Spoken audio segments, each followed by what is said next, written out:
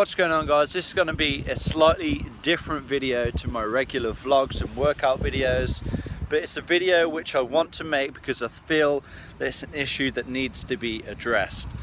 Now, I hope you can hear me. It is slightly windy. I'm just here in the middle of Santa Monica Beach. The Pacific Ocean is over there, and Santa Monica Pier is over there.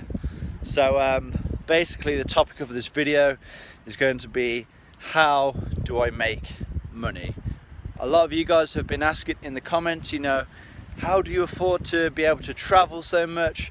How do you afford to be able to do all these crazy things? And you know, I'm just going to talk about it in this video, and hopefully it can help a few of you guys, and hopefully it can help educate a few of you guys. You know, if you want to do any of this stuff, you can actually do it, okay? So I like to call myself an entrepreneur because I think the general idea of an entrepreneur is someone that likes to make money, you know, working for themselves, and they can do that any way possible.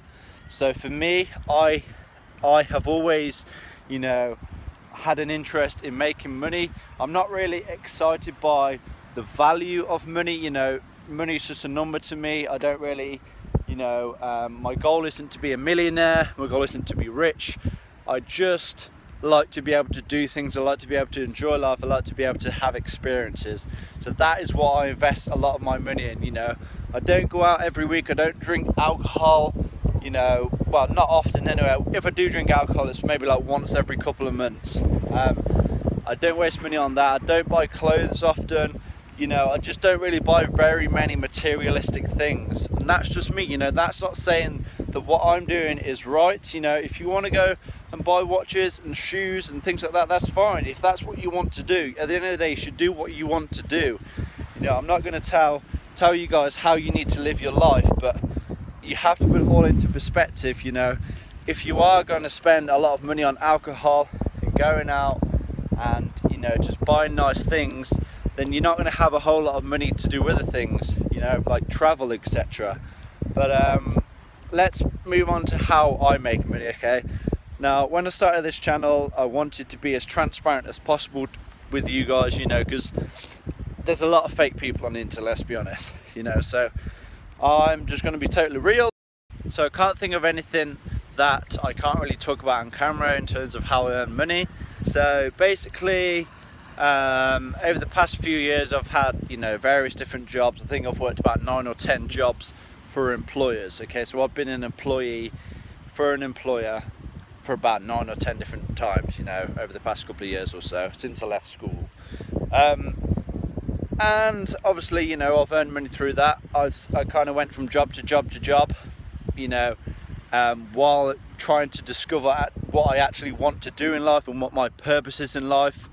And in the past year or so, I was working with a guy who is a friend of the family, friend of my granddad's. My granddad's friend's son is the guy that I have been working with, you know, when I've been doing labouring work, painting and decorating and things like that. So, you know, I haven't been employed by him.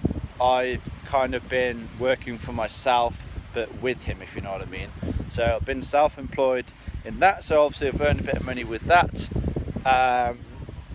And what else? I've been doing some carpet fitting for exhibitions and things like that, which is with my friend's dad, but that's not very often. That's only like a few times a year.